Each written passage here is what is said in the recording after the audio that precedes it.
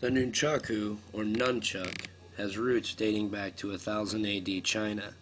Although the origins of the nunchuck are uncertain, it's believed that they originated in China, spreading through Asia, eventually gaining popularity with the farmers of Okinawa.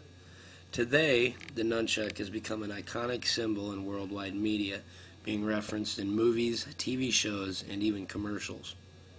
You think you're super bad?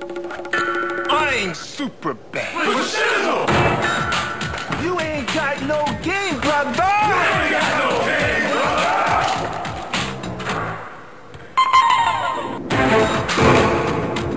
brother! Though the nunchaku has a relatively simple design, being constructed of two sticks connected by a chain or a cord, the operations that can be performed with the nunchaku are limitless.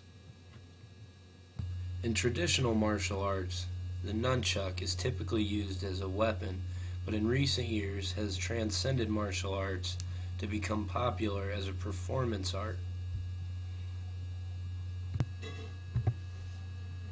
With the onset of the internet, the popularity of the nunchuck has grown on forums and video sites alike, gaining widespread acceptance in the mainstream.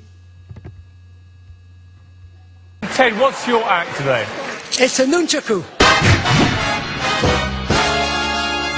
Okay, off we go. The nunchaku culture has been referenced to as freestyle nunchaku and is practiced by martial and non-martial artists alike. With the popularity of the nunchaku, there has become a great rivalry and debate between the freestyle and traditional factions.